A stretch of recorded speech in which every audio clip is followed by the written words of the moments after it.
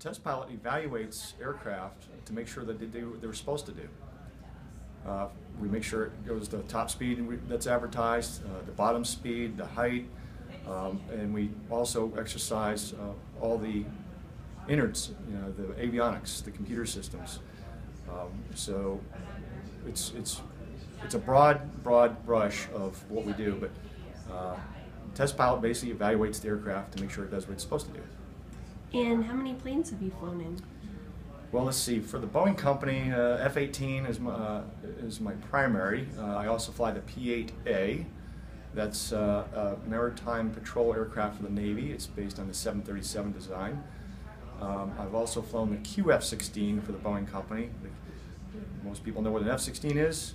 The QF-16 is an airplane that will fly itself without a pilot. So I'm the guy that gets in it, starts it up, takes it airborne, push a button, and then the ground takes over. The ground puts the airplane through a series of maneuvers to make sure it does what it's supposed to. I'm there as a safety guy to disconnect in case the thing goes haywire. Fortunately, we got through that test phase, and I'm still in relatively one piece.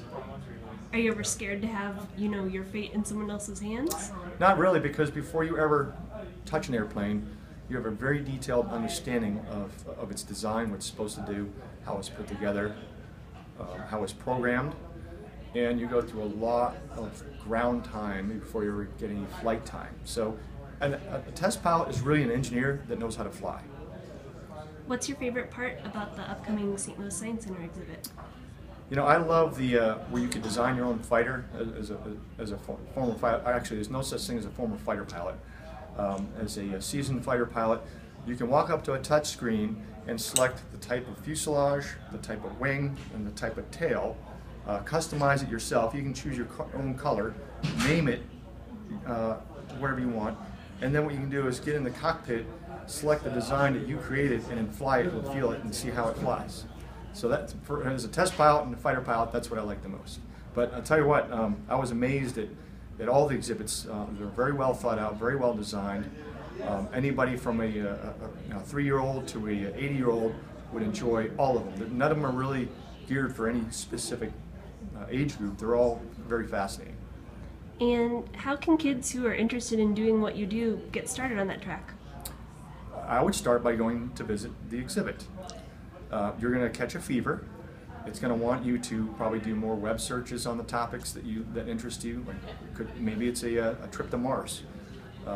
So if you're 6 years old right now, and maybe just 13 years, you could be on your way to Mars. And maybe by then we've developed propulsion to get you there quicker, because I hear it's not a quick trip at the moment. So you catch a fever is really how you start. And then that leads to reading and researching, and then pretty soon you'll get a picture of something, you'll post it on your wall, and you say, I want to do that. And so every day for the rest of your life, you're going to do something that drives you closer to that goal. That's how it happened for me.